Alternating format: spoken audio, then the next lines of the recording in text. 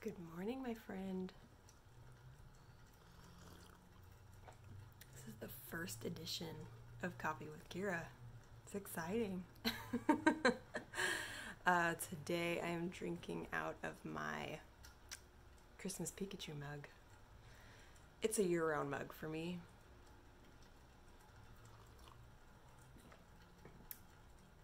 I got it for every year Jamie's family.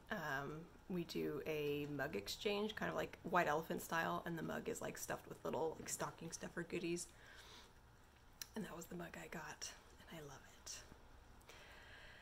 So, I'm actually recording this on Friday because I decided to start this little video series and this email series midweek. So I'm actually going to be out of town on Sunday morning, so which means I'll probably be recording the next video Sunday afternoon. I'll still have my coffee. Anyway, doesn't matter. Scheduling doesn't matter. The point is you're getting this on Sunday morning. I hope you have your coffee or tea or morning beverage of choice. I don't know, you can probably hear the rain. There goes William Blake. You can probably hear the rain outside. It was raining pretty heavy this morning, and you can still hear the water in the drains, and I love it. It makes me very happy. So, how was your week? What happened this week? What was an amazing thing that happened this week?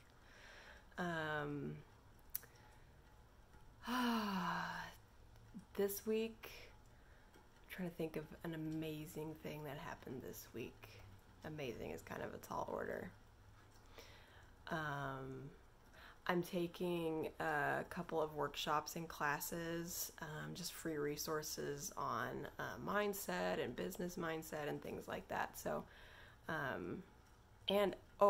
one amazing thing is that I've like been able to maintain a lot of motivation, which if you are a creative person at all or artistic in any way, you understand like the ups and downs of creative life, and I've been doing a lot of work on that, and I feel like I'm finally in a place where I can actually manage my mind in such a way that I can maintain a level of motivation, which is awesome. I feel very unstoppable right now. I'm still painting. In this email, I have a little preview of the piece that is on my easel right now. I just finished the painting portion of it. Now I just have to let it dry for a couple days before I put the calf on it. The calf is all cut out. It's ready to go. I even started my next painting this morning, so it's nice to get ahead of schedule a little bit. I try to do a painting a week, so this weekend I'm gonna go see a play with my parents. We've been doing that about once a month, and it's been really fun. Theater on the Ridge up in Paradise. Great productions there. And then I'm going to a haunted forest with Jamie and some friends tomorrow, so that'll be fun Halloween themed activity. And then this coming week, I'm carving pumpkins with my sisters-in-law and maybe a couple other friends. And we're not dressing up for Halloween this year, but that's okay. We'll probably go trick-or-treating with some friends and their kids. But I love Halloween. I love horror movies. It's just like a fun time of year, and it's really like the gateway for the holiday season, which is the best time of the year. So I wanted to talk a little bit about one of my paintings.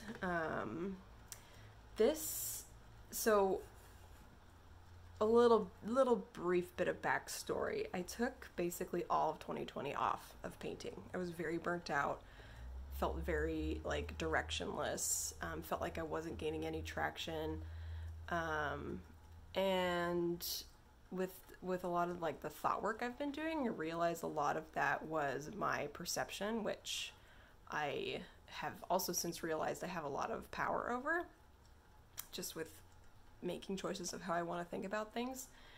And one of the things I really realized I needed to recapture was making art that that I wanted to make, not what I thought other people wanted to see, because, like, you know, tell me if I'm off here, but I think the most interesting art is the art that comes from the artist. I think that's like what makes it special, you know, is that it comes from a specific individual, and it's not just like carbon copies of everything else you see. Just my opinion. And so I gave myself a little challenge. There were 22 weeks of the calendar year left, and I was going to do a painting a week. And I've been able to maintain that and even go above and beyond it. So, yeah, so this was one of the first paintings that, like, so my first few were just kind of play, messing with color and texture, and I really enjoyed the process of making them. And this was one of the first ones that I was like, I had a vision for. I wasn't just messing around. And it's called Crucified Christ, Third Eye. You can see his little...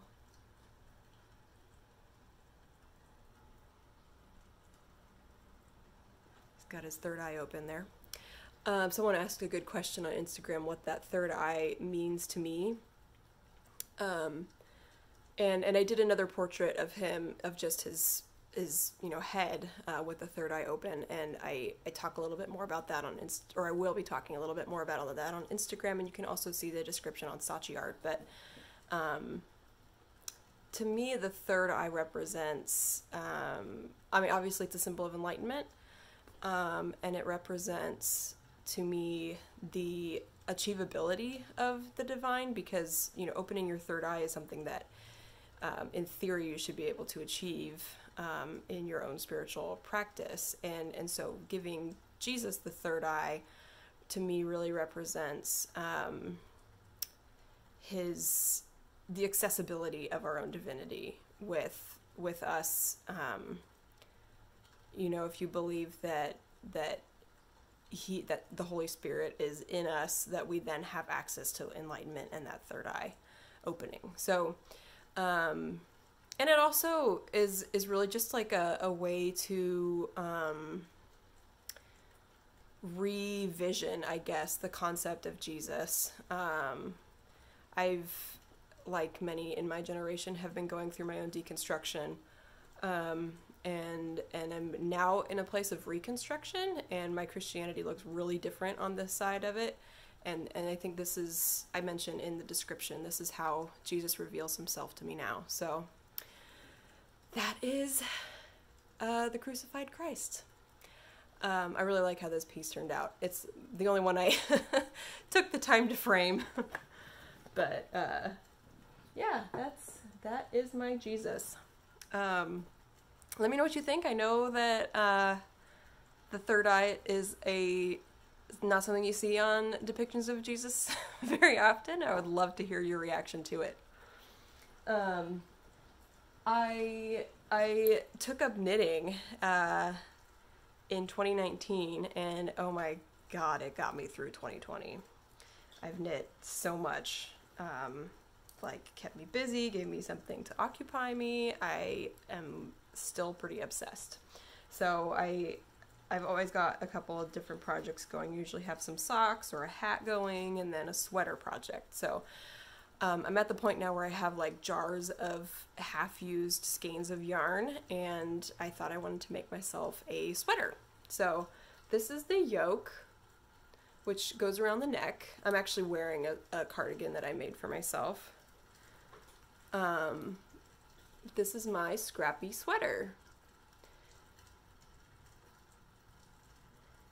And I'm just using a basic sweater recipe. I've got some slip stitches between the colors here, and then this is a brioche stitch. So I'm kind of just making it up as I go. This one's just plain knit stitch, but the next one I think I'm gonna do some lace. So yeah, it's just really fun. I haven't really gone off script on a sweater yet, as far as like kind of making it up as I go, and it's a perfect opportunity with scraps to do that. So yeah, so that's been really fun. Started that this week. I think I'm just gonna do like a crop short sleeve, so it should be a pretty quick turnaround on that project. Yeah, so I mean, that's really all I've got for you today. I hope that you found this interesting. um, I'm gonna borrow a segment from the Fat Squirrel. She's a knitting podcaster on YouTube that I just love, and she always leaves you with kind of a benediction. So, the thing I want to leave you with today, which is also going to be in the email, is I hope that you can find one small thing to change in your routine or your environment this week, something super small, but something that is a token to yourself of how you want your life to look. There's always something that can be improved, and you get there. You get to the future you want with very small steps, small manageable steps. So I would love to hear what small change you decide to make, and I hope that change, whenever you come across it in your routine or in your environment, that it reminds you that you're building a life that you love. And with that, I hope you have a great rest of your Sunday and rest of your week. If you're on Instagram, I'll see you around on Instagram. And I hope if you've got some time, you hit reply and let me know what you think about any or all of what I've talked about today. And I will talk to you next week. Bye.